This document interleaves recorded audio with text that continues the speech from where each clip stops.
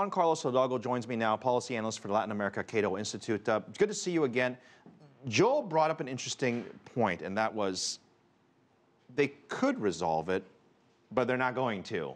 The difference is $1.5 billion, but there's more to that number than sort of meets the eye. What's happening? Yeah, the deal is that 93% of bondholders agreed to this swap. Yeah. You know, they changed their old bonds and they agreed to take less money. Yeah, like a haircut of 60 to 70%. You know, but 7% of those bondholders they want all the money. They want all their money.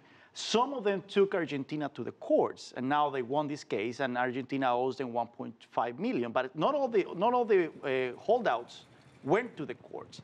If Argentina were to pay the guys who won the battle, the legal battle, $1.5 billion, the other holdouts can ask for the money too. Yeah, for me to claim. Which is another 15 billion. So why don't you just give the 15 billion? Indeed, just give them the 15 billion. They have the money. That's the best way. I mean, Argentina certainly doesn't have the reserves to pay so much money. They have like $29 billion in reserves. But the holdouts have already agreed to receive bonds, new bonds. Is this about the money, or is this about politics? It's politics. The president and her government thrive on confrontation. This is a confrontation. Her poll numbers have gone up since this litigation started.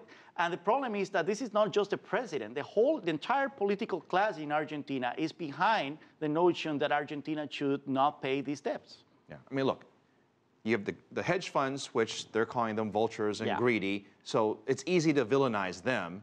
You've got the politics there locally.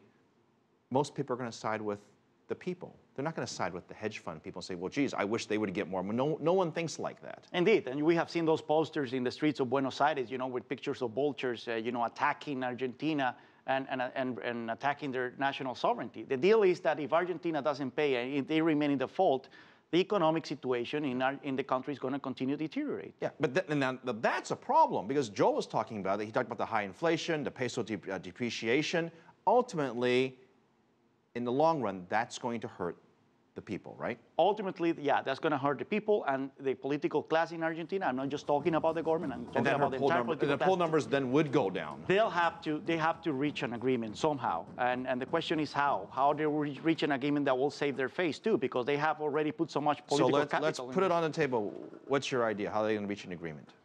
I think that eventually, once January comes when we reach January, because right now there are some legalese there involved, which is the rise upon future offers, and it says that Argentina cannot offer the holdouts a better deal than they gave to the people who exchanged their bonds. Once those RUFO rights, they expire in January. So people expect that in January, the Argentinian government is going to reach... There's already an ending written for this, because in January, a lot of those individuals can't ask for the money back because their time has expired. And then all the excuses of Argentina are going to be off the table. The question is Argentina going to do that? By the level of rhetoric, they're attacking these hedge funds. I don't think that's going to happen. This story about Soros suing, what's this all about? Well, the deal is that some people are not getting their money, and they claim that their interest payments are not subject to U.S. law, but London law. Why Soros is taking the lead on this? Well, because apparently he's one of the people who is owed money by the Argentinian government, and he's one of those people who have been affected by the fact that Argentina is prevented from paying the exchangeable holders. He wants the money too. Yeah, indeed. Is he going to get it? At least Argentina reaches a solution with the holdouts. The U.S. courts are going to prevent any payment to anybody else. It's a real fascinating story. I guess we have to wait until January, is what you're saying. Or maybe until we have a new president in Argentina. The next election is October next year. Well, that's a good question. Does this affect the election?